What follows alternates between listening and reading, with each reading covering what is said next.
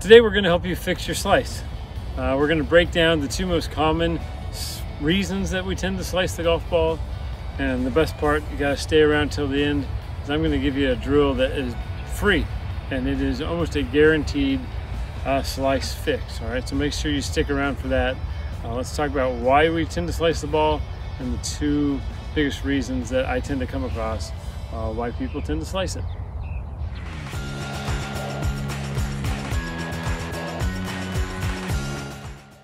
Hey, if you're brand new to our channel, make sure you subscribe, hit that bell button. You'll see our future videos that we have coming out, and hit that thumbs up if you enjoyed today's video. All right, so for those of us that don't know what a slice is, it's for a right-handed golfer. It's when the ball starts off either on the club face right and goes continually right, or the ball starts straight and goes right, or the ball can even start left and still go right. So whenever the ball goes right for a right-handed golfer, it is a slice, because your club is swinging across the ball.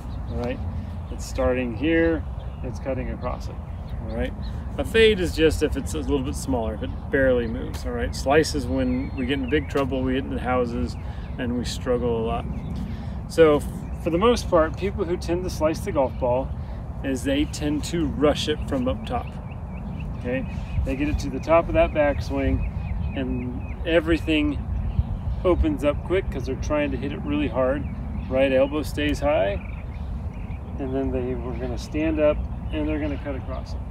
Right, that is the biggest cause for people slicing it, is because our idea of really hitting the ball hard means rotate our shoulders as fast as we can. Unfortunately, that just leads to a lot of slicing.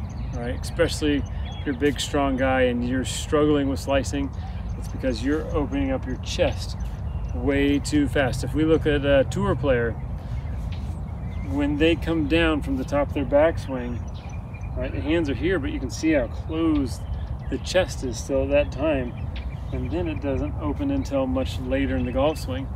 So the biggest reason why most people tend to slice it is they turn their shoulders too fast, but mostly it's a sequence thing. They don't know what the sequence should be as far as how their body moves in the downswing.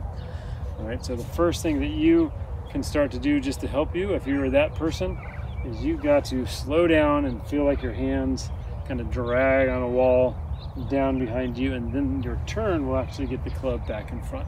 All right, so that's the number one most common reason why people tend to slice it. The next one is a little bit different. Okay, it is what the club head tends to do.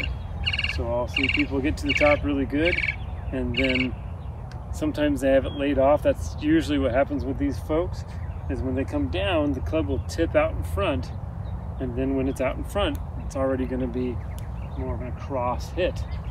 All right, and those people will hit, they'll tend to start it off more online, and then it'll just kind of peel off to the right, and there's no distance, it's going to kill them. Right, so that's a common one, is when they kind of tip it out front and they come across it. Okay, one thing that you can always look for if you are somebody who slices it, you can look and see where it exits as far as after you hit the ball. So if you see the club kind of exiting really low and around you, most likely you're going to be a person who slices it. Sometimes you can get away with that if you can still hit a draw. All right, but most people who exit really low are going to be the people who slice it.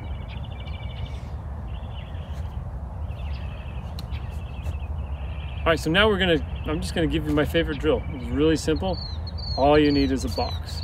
So you can go into your local pro shop. Most likely they're going to have a club box, or you can go to probably Dick's Sporting Goods or any sports shop that sells golf clubs. They typically are gonna have a box. All right, I just put 3 rows of duct tape around it, partly to keep the box together, but the other reason is it helps my students understand which part of the box I want them to hit. Okay. So when you set up to it, you're going to set up to like the middle of the box. All right. Most people who slice it, and you can see some marks on my box. This is about a week old. My other box was destroyed because a lot of people tend to slice it. All right. They'll come down and they're going to hit the box. It's very simple. So what you're going to do, the sequence I want you to do to start off with, is you're going to start off with a small swing, and you're going to try to hit the front of the box and make it twist away from you. Right. and so it twists out to the right. That means it's shallow and you're coming at a good angle. All right, you can make it a little bit bigger next if you want to. You're still going to do the same thing. And it still just twists away. You shouldn't be like knocking it off the world. It should just be a brush of the front. All right, and it should always twist to the right. If you ever hit out here, you'll definitely know the difference. All right, and then what you're going to do is you're going to put a ball down. All right, and your club head is going to be pretty much almost touching the box when you do this. All right, and you'll notice when I take the club back and I drop it down, you can see how closed my shoulders are and how my hands. The only way for you to actually hit a draw or to fix that slice is you're going to have to feel like you look like this, right, on the way down into impact. It's going to feel really closed. It won't actually be that way. All right, feel versus real is very different in golf. All right, and then you're going to hit your little shot and you're going to try to still hit the box.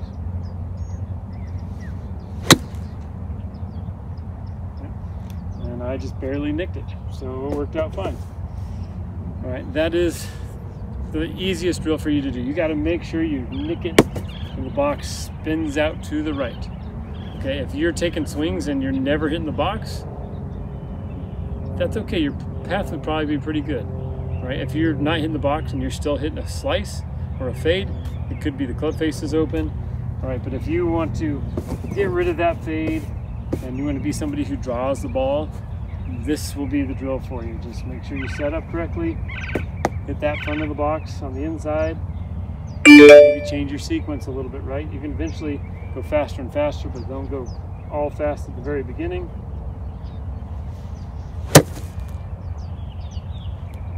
And you'll be somebody who draws it or hits it nice and straight.